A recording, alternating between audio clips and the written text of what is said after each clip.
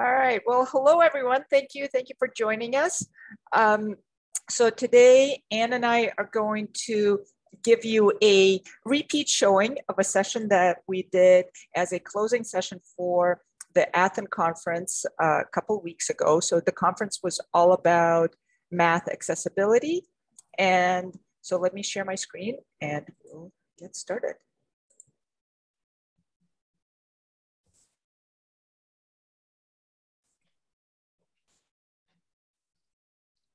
All right, so we're a fairly small group. I'm comfortable with you just coming on the mic, asking questions. If you want to put questions in the chat or put comments in the chat, we have those open as well. So today we're talking about math in my world, accessibility through choice of assessment. So we're going to start with a little bit of theory, looking at universal design for learning and authentic assessment.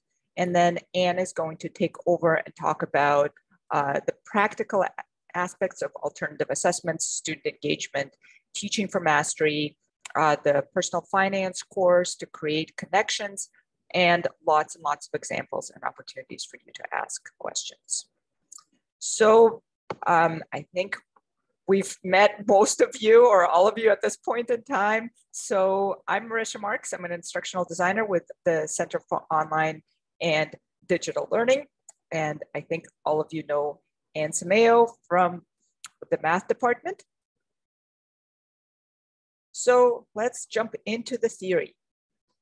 So when I talk about universal design for learning, I like to start with this graphic that talks about the historical applications as well as what we're striving towards. So what we see here is 3 children that are trying to watch a baseball game. Initially, they're all standing on the same size wooden crates, and the shortest child is not able to see any of the action. This is what may happen in a traditional classroom when a student with a disability comes into the class and is not able to access some of the resources that are provided, some of the learning materials that are provided in the course. So then that student would go to the Office of Disability Services and ask for an accommodation. Those accommodations are retroactive and they take time, but resources are also limited. So it's not that he can just be given an extra crate. Resources are redistributed where the tallest child now no longer has a crate. The shortest child is now standing on 2 crates. Seemingly, it seems like this is an equitable distribution of resources. Everybody can see the baseball game. But we don't know, does that tallest child feel resentment towards the shortest child because his crate was taken away? Does the shortest child feel like he might fall off of those 2 really high crates, or does he need help getting up onto the crates? Did he miss a key play while he was waiting to get the second crate? So then we can think about how can we remove the barriers? What are the barriers to learning? So the barrier to learning in this case is the wooden fence. The wooden fence is exchanged for a chain link fence. Now all children can see the baseball game right away without the need for crates to stand on. Now this is an analogy. It's a start to a conversation because what we really want to think about is how can we make this experience even more authentic, even better for the children? Can we get them into the stands so that they're actually part of the action? Can we make it an even more inclusive learning opportunity for the children without the need for any of the retroactive modifications? So when we approach courses with universal design for learning thinking, we try to remove the need for accommodations and modifications. We try to eliminate stigma, and we also try to help learners with different learning preferences. So the Office of Disability Services only serves students with documented disabilities. So when we think about something like closed captioning, that is designed for students with a hearing impairment. And if you have audio recordings, the Office of Disability Services would provide closed captioning for a student who had a hearing impairment. But closed captions serve a much broader population of students. Here at STIC, we have students who speak a variety of different languages, and sometimes reading text is easier to understand than listening to spoken text if English is not your first language. Or maybe you're just studying in an environment where you can't turn on the audio. Maybe you have a sleeping child next to you, or maybe you're in a quiet library and you forgot your headphones. So those closed captions, they serve a much broader population than just the students who would be served by the Office of Disability Services.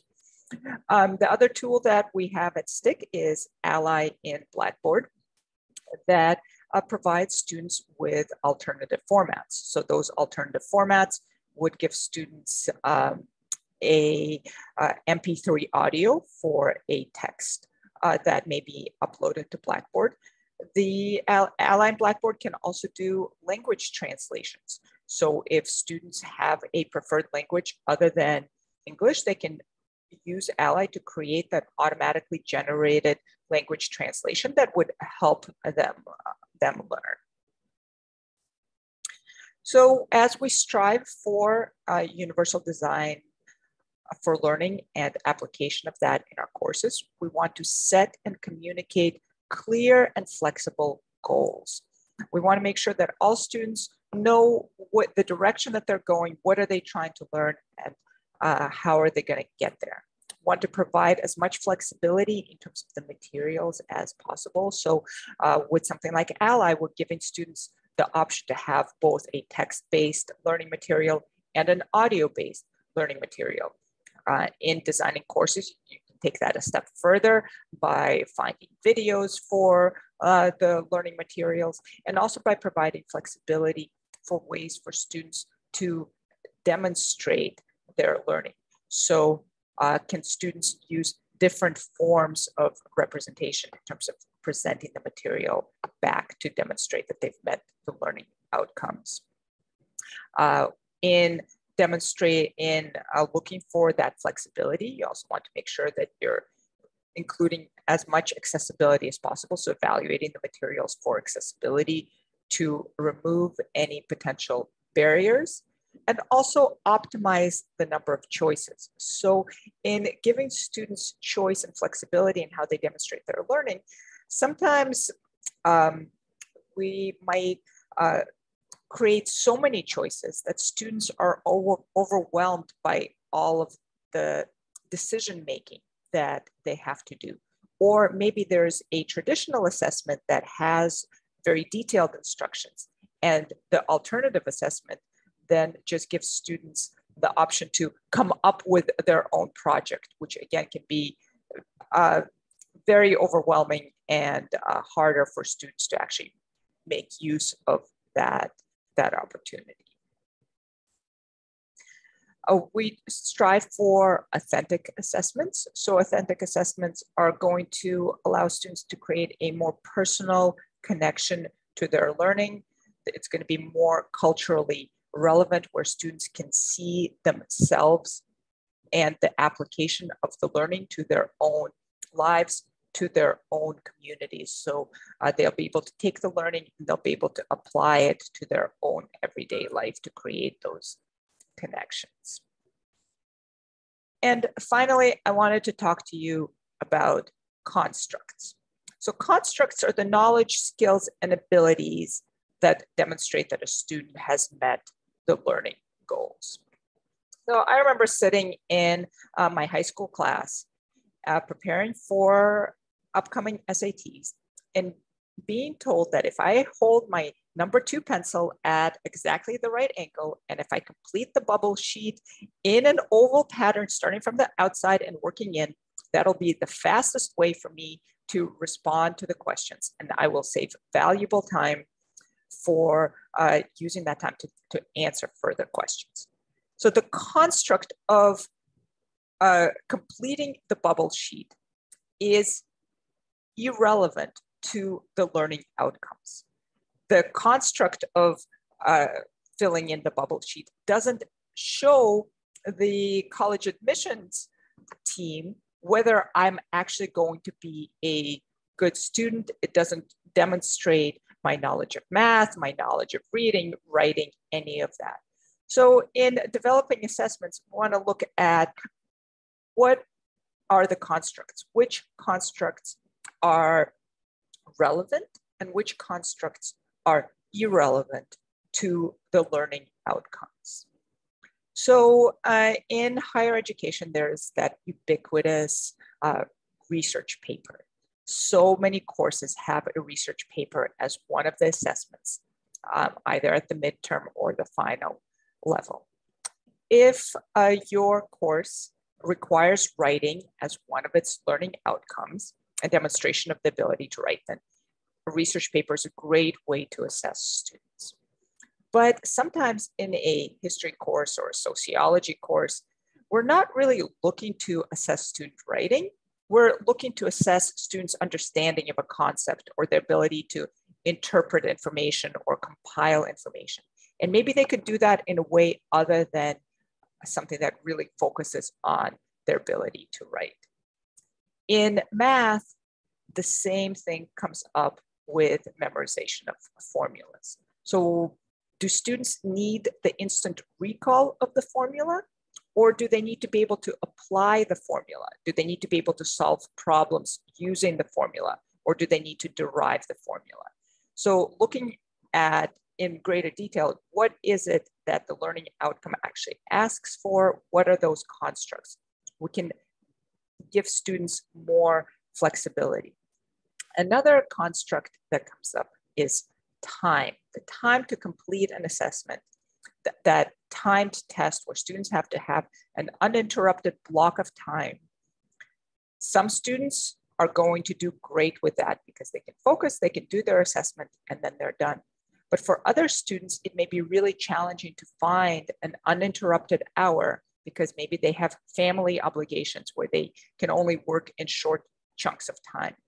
Or maybe the student experiences eye fatigue, and again, they need to work a little bit and then take a break. So giving students more flexibility in how they demonstrate their learning and not putting the emphasis on the amount of time that they spend or the amount of uninterrupted time that they spend on completing the assessment.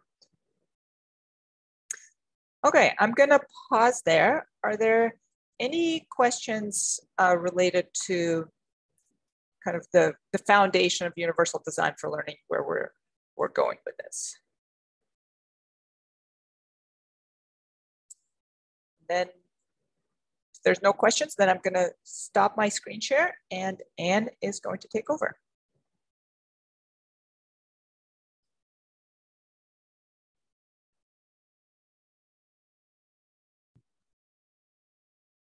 So in practice, what we want to talk about is some of the different ways. So I like to start with a comic here. When will I ever use this? And see, math isn't so bad. Dad, will I ever use this stuff in real life? Absolutely. One day you'll have to help your own children with their math homework. And the reality is we use math so much throughout our everyday lives. And the class that I'm going to focus a lot of this on is Math in Modern Society, which is where we're really talking about how math applies in the world around us. But we can do it in pieces in some of our other classes as well. So what, in my opinion, we need to do is adjust our mindset.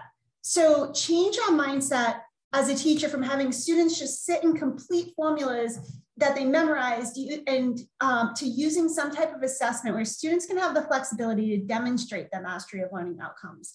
So for me, in Math 101, I sat and I watched the first couple of times I taught the class, students struggling to calculate compound interest by hand. So I need to divide this part. I need to multiply this part. I need to make sure I put in my calculator correctly and follow my order of operations. And I asked myself, what are these students really and truly going to do with this after they leave? And it's the personal finance section. So to me, that was part of when I really started to think about outside of the box and certain classes, where can we move with these students and having them go from formulas to how do they apply it in their real life. So personalized assessments linked to real life scenarios add relevance and engagement. So one of the things that we're doing, and we'll talk about it in a little bit, but the personal finance section, the students now create a budget. They It's all supposed to be hypothetical, but they have income, they have expenses, they have to save for an item.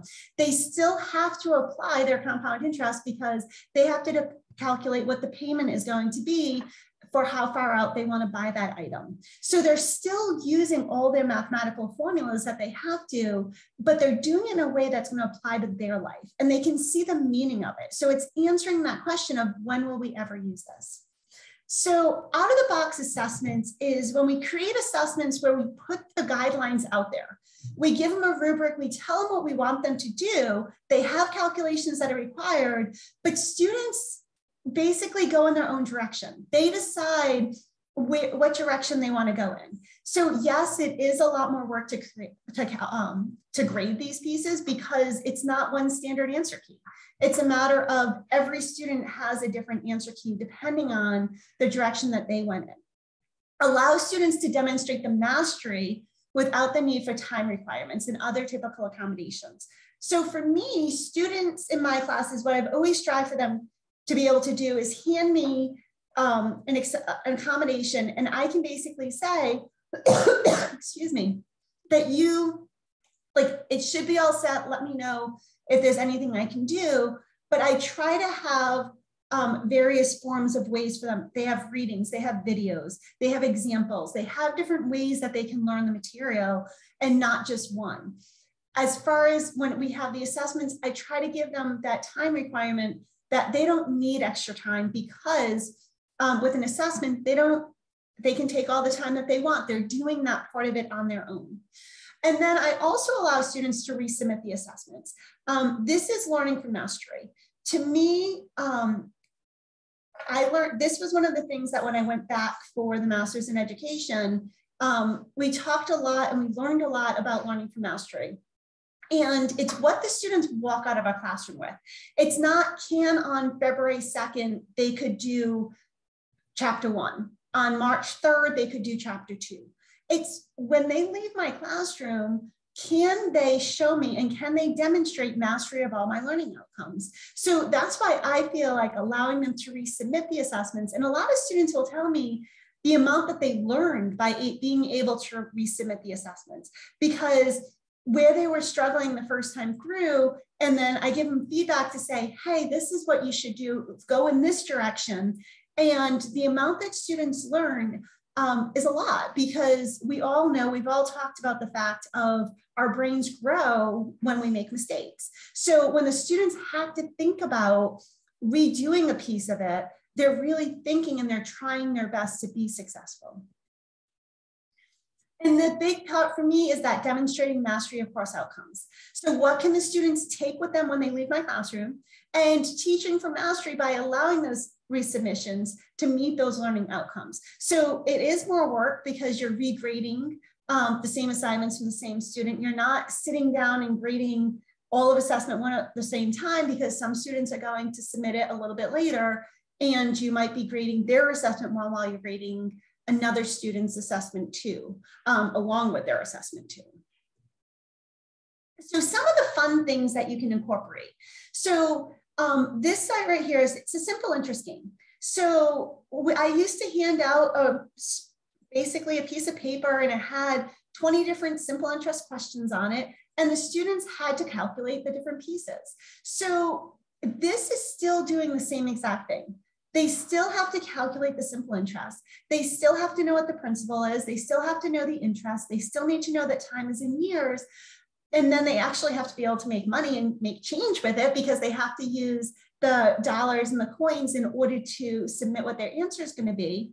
It goes through 10 questions. And part of that learning from mastery is they can redo this simple interest game until they get the score that they want. So for some students, they're happy with a 60. Some students will do it until they get 100, but those students are redoing those problems over and over again. So this is like a homework assignment that instead of them taking the piece of paper home, getting frustrated and not understanding if they got it right or wrong, they get instant feedback that tells them great work, or they can redo it. And what they do is they take a screenshot at the end, and that's going to be the grade for their simple interest calculations. So for my personal finance, so I touched a little bit on this earlier. They create a home budget.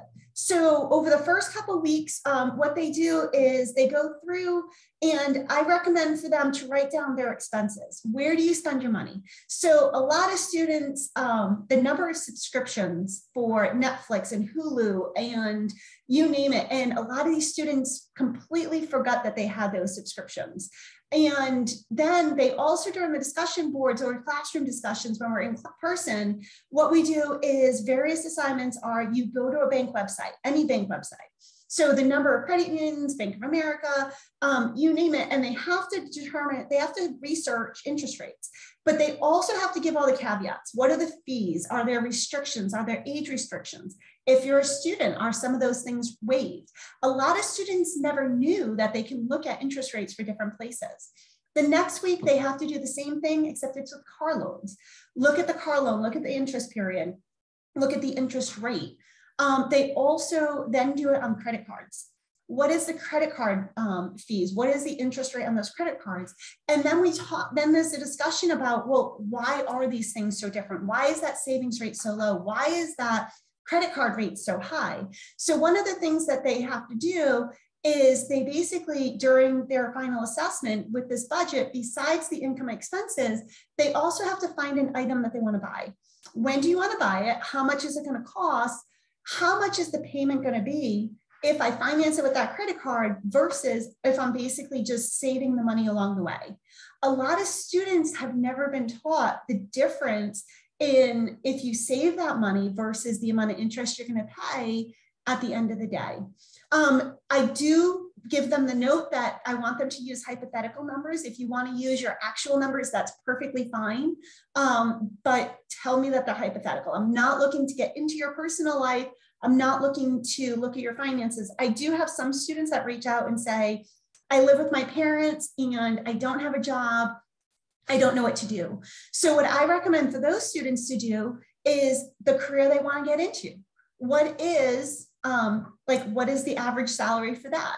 Use that as your income. Look at rent for different places. Ask your parents how much the electricity bill, how much different bills that they have, grocery bills, etc. So, and a lot of those students say, this is great because I've never thought to look at these things before. And so some of those comments that I get from students, it may be time for me to start looking at my accounts from a different perspective because they've never looked at them before. Overall, my budget had some surprises, but I'm happy that I learned what will work for me in the future and what I can change now. So a lot of them realize that when they go get their nails done, when they go to the mall, when they go out on the weekend, when they pick up that cup of coffee, the amount of money that they're spending that a lot of them don't have. And then this was tremendously helpful. And creating a budget was something I've been telling myself to do for years now. While I've always thought about it as a daunting task and somehow convinced myself that it's too complicated to get done, I now see I was completely wrong and misinformed. So some of the other things that the students will do, so I have different budgeting ideas out there, different budgeting spreadsheets that the students can use as examples. But on the other hand of it too, a lot of the students will share different apps that they use for budgeting and determining how to save their money or spend their money.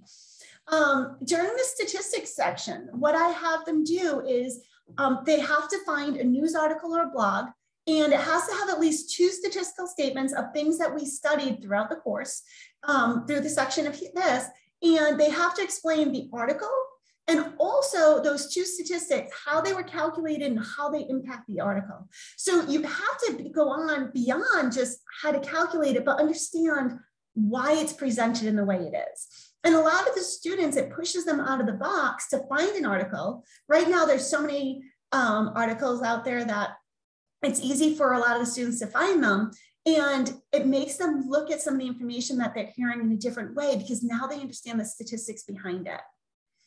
The bin packing example.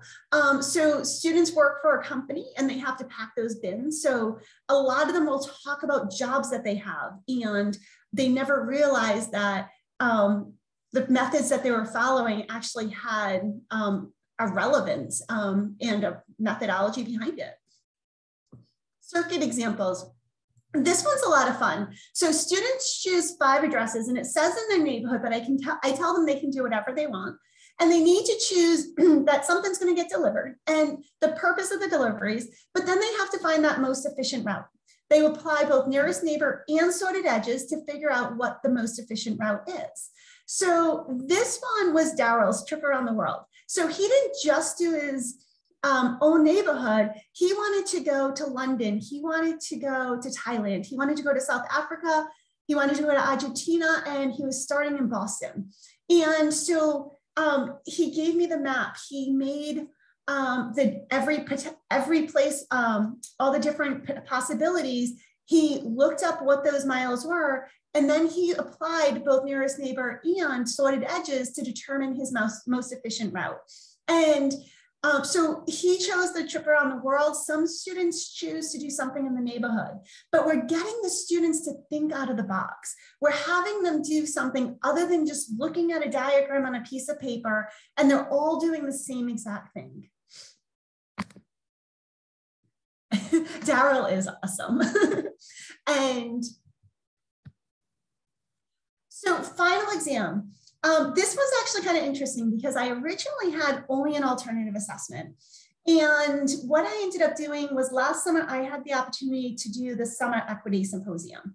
And I had, through time, students email me to ask me for a traditional final exam. And at the time, the only one I had was the paper one that I had used prior to changing to some of the assessments.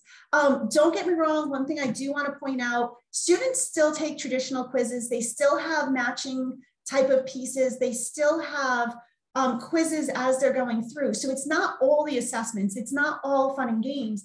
There is a crossword puzzle with statistical terminology, but it's a mixture of traditional, here's mathematical problems that you have to solve, find my mean, find my median, find my mode, find my standard deviation, find my quartiles. They still have to go through that part of calculations, but they also have at the end those assessments. The final exam though, one of the things that I was able to see, I was given the benefit of having the grades for all of my students over the past few years. And what I noticed was a lot of the questions that were coming through actually were, that were asking for the final exam actually came from a same ethnic group. And so one of the things that I find actually now that I have the choice of the traditional final examination or that alternate assessment for the final, I'd say it's about 50-50, where half the students do a traditional final exam and half the students do an alternate assessment for that final. So it's pretty interesting as we go through. So some alternate assessment ideas for some of my other classes.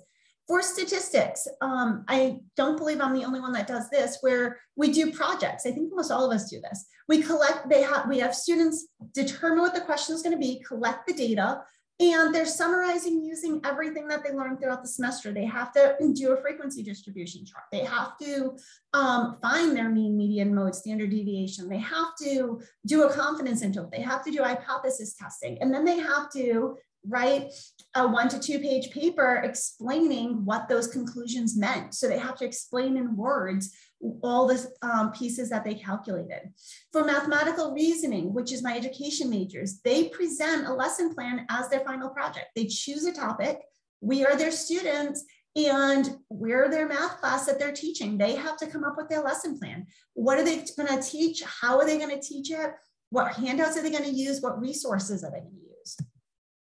So some of the other things that I do is journaling. So this is a way to stay connected with my students. This is a way that I find out, a lot of students will tell me, I love the idea of journaling because it's like a forced check-in with me. It's one of those things that when students kind of say, oh, I felt silly about emailing about that. When you reach out to say, like, where is this assignment or what happened here? They'll say, oh, I didn't want to ask you. I thought I was going to be bothering you. No, you're not bothering me. Email me, let me know. And sometimes they still didn't. So journaling, I have about 5 journals. I now include it in almost all of my classes, not all of them, but a lot of my classes, I include the journaling and the students love it. Even in the linear algebra calc classes, they enjoy having that communication. Faculty time management. So as I alluded to earlier, it does take longer to correct these. It's not in my open math. It's not in my math lab. It's not in a program that's automatically correcting these things. You need to go in every time you're looking at a new assessment, you have an answer key. So some of the things that you can do is by using those you can use the matching within Blackboard. That did that piece of it. I have a crossword puzzle that was created. It gets graded automatically. The simple interest rate, that does get graded automatically. And so that frees up my time to do what? To grade the assessments along the way. The other thing that you can do is limit the number of journal entries. You're also not going through accommodation letters, going through all different pieces of how to calculate, of how to change some of the ways that you're presenting the material, because you already went through the time of having videos, of having Word documents, things like that. So in conclusion, so what we want to kind of really stress is progress over perfection, incremental changes. Don't go in and try to change everything at once. I made little changes as I was going through classes. I made little changes over time. I add little things to different classes over time, but it's not something that you're going to change overnight. But choose one thing per semester and make that change and see how it works. Because if you try to change everything at the same time, you're going to find things don't work, and then you're going to try to rechange everything back to where it was before, or just get frustrated. Make sure you're considering all your learners. Most of us know that the reality is even if we're not handed a piece of paper that our student needs some type of accommodation, a lot of our students do need some type of accommodation. So if we have those resources in place for our students, it allows them the ability to be successful. And the last part is courage to get out of our comfort zone. We were taught in a certain way, our math classes. We were lectured to, we were given a piece of paper, we're given a formula, do that, move on to the next topic. For me, it's also a matter of, now that a lot of our classes are online, between Photo Math and SciMath and all these other websites that you can put in a problem and it gives you the answer. Are we really figuring out, do our students know the answer, or can they put it into a program for some of them? Or are we forcing this assessment where they have to demonstrate those learning outcomes, that they have to demonstrate the mastery along the way? So those were some of the things that I want you guys to think about as you're looking at your courses and different assignments within the courses. Can we change the way that we think about some of the work that we do and how to move forward? Miss Lauren, you have your hand up. You're on mute. I should know better. I'm really glad you're talking about this, especially when you got to the statistics part, because one of the things that I feel really strongly about, and I know other folks in my department, I realize this isn't all math, is that in statistics, there are a ton of formulas, and I really have a problem with making students crunch through formulas for things like standard deviation or correlation coefficient. What a huge waste of time that is, because no statistician will ever do that. So allowing the students to use multiple ways of calculating something like a standard deviation. I like to let them use Excel or a Desmos calculator or something. I don't even care. To me, it's if they can do the formula. I don't even want to hand them a formula sheet, but I do want them to be able to interpret that for me. So what does this correlation coefficient mean? You know, that maybe you calculated it incorrectly, but what does it mean? And I think that's far more important. And I also think it's really unfair to make students crunch through those stupid formulas. So you give them 5 numbers and say, compute a population standard deviation for these 5 numbers. And I think, why? Show them what it's about, but don't let's not talk about the formulas. Let's talk about what it means. Sorry, that's my rant. I have this rant on. And so I actually, with Math 101, I actually have them do something similar to that with confidence intervals, where I give them a website and it's a 95% confidence interval. I give them a mean, I give them a standard deviation, and they change the sample size. But then they have to give me a 200-word paragraph. What is going on and why? So basically, as the sample size gets bigger, you get more confidence in your data. See, I love that. And that's way more. I want them to get there. Dean Shop has her hand up.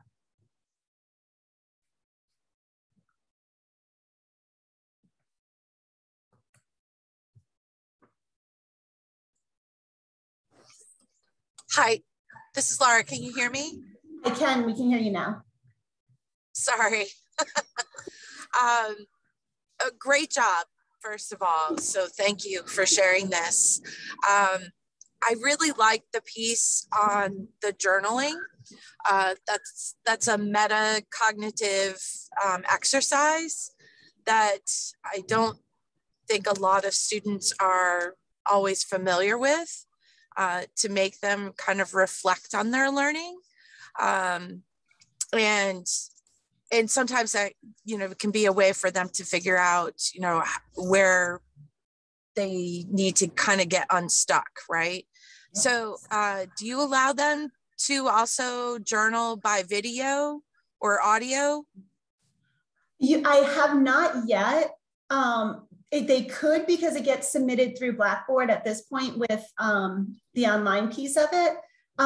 Where I actually got the journaling piece was from, actually Mary Wiseman taught one of my classes when I went back for the master's in ed, but I had also gotten a graduate level certificate in online teaching, and Mary taught one of those classes.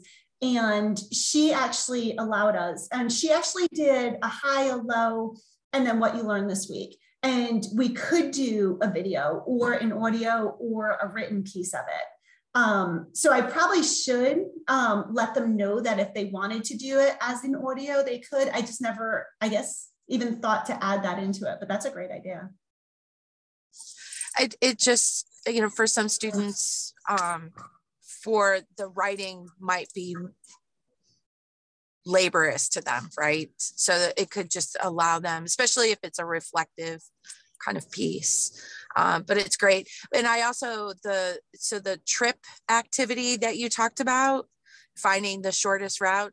I don't know how many people are familiar with operations research, but that is like the basis behind operations research and Q theory.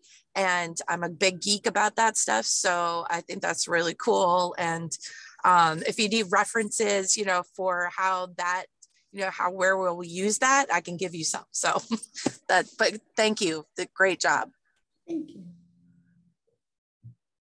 Marianne. I think you're just doing an excellent, wonderful job. I'm so impressed with what you have to say. I have two questions related to what you had to say. The first one is the language piece. So many of my students in developmental classes really have trouble. I mean, they're at a point, I find, they don't even read a word problem. They choose not to do them when they're on a test. So part of my question is, how do you deal with now the journaling? I mean, that's beyond reading, that's writing and thinking and writing, so it's the word efficient, the most efficient way. That in itself would be like, wow, for some kids. What do you mean efficient? So that's part one. The second part is one of my big challenges this year, well, if I teach again this year, is connecting students with each other. Do you ever do any of these projects with a team, like a pair or a team? So those are my two questions, language and connection with others. So as far as for my grading for the journals, they don't worry about like the language piece of it, because what I tell them is, as long as you share your thoughts with me, I'm going to give you full credit for the journals. So from a language standpoint, it's not a matter like punctuation's not there, capitalization. I don't care. It can be one big one big run-on sentence. What I want them to do is communicate with me. And the reality is a lot of the students that do have that broken English, or they don't feel comfortable writing, they're the ones that aren't going to reach out to me through email. But when they're forced to do it in a journal, they'll do it. And the amount of students that will say, thank you for not forcing me to use proper English. I just need to get this out to you. As far as word problems go, I've always done this where I tell them when we were in the math center, if it was Spanish, I would send them down to the math center and tell them, have someone down there translate it for you and come back if you need that translation piece. Now that we're online, or even for other languages, what I'll do is I'll tell them to go to Google Translate. Yep. And let Google Translate change it for you. So the stuff that's in Blackboard, obviously they can do that through Blackboard. However, if it's just a word problem, if you let them put it into Google Translate, it's not perfect, but a lot of the words are there. So that makes a huge difference. Okay. And the second, I just forgot your second question. The second was connecting with students with each other. So connecting with each other. So what I do is I have discussion boards in all of my classes. Most of my classes, there's only one class that actually has real problems that they have to do in the discussion board. Most of my discussion boards, they are there weekly. They have more to do in the beginning. What resources did you find in this class helpful? So I found these videos here. I found this here, and they share that. Another one might be, this was a tough topic. I want you to go out to a website and find a website that's helpful for this topic and share it with your peers. Another one would be, find one problem from the homework this week and explain it to your peers. Or it's just a check-in, like how you doing, what's going on this week? But to get 100 points, you need at least 3 posts. So you need your initial post, and then you have to reply to 2 peers. And so if they do 3 or more posts, they get 100. 2 or more posts, they get a 90. 1 post, they get a 70, because that initial post is, so that's where I get them connecting with each other. So having your first week be an introduction week. Hi, my name is this is my major. I like to read, but I'm a hockey mom and a dance mom. So therefore I spend a lot of time at these places. And so you share that, they share that information, and then you start seeing that connection. They start to reply to each other. And some of them, even within the discussion board, will post, hey, I want to do a study group. Here's my email me. So it's that discussion board for me that I get that connection with the students.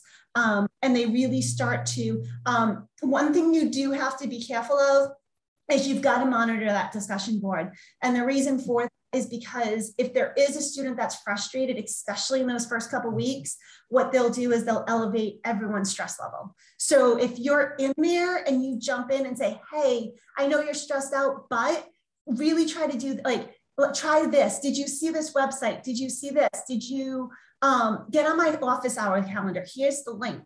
And so when you do that, it all of a sudden calms it all down, and it's good. But those students aren't festering off by themselves, getting frustrated. Now they have ways to solve their problem. And the same thing happens with when you say, what's a good resource? They'll say, oh, I didn't realize the calendar was there. I didn't realize that my grades was there. The number of students that still don't realize that that blue bar on the side of Blackboard can get expanded, like they think that they just don't get all of the things that everybody else does. And it's like, no, you're on a mobile device, like click on that blue line and I promise you it's there. And it does, it ends up working out. So. Thank you. Thank you. No problem.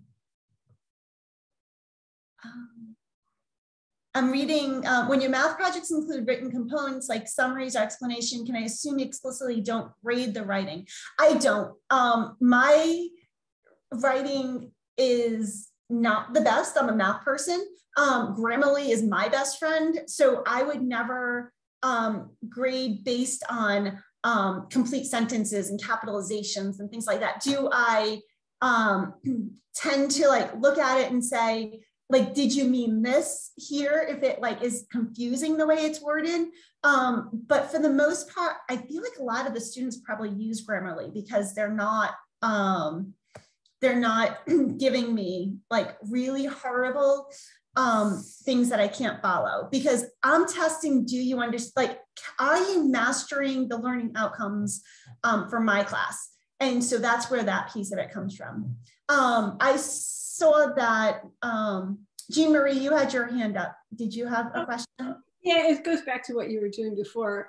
Just on a discussion board, one thing I do is I put a thread just for people who want to get in touch with each other for study groups so that they can talk to each other up there. That's a good idea too.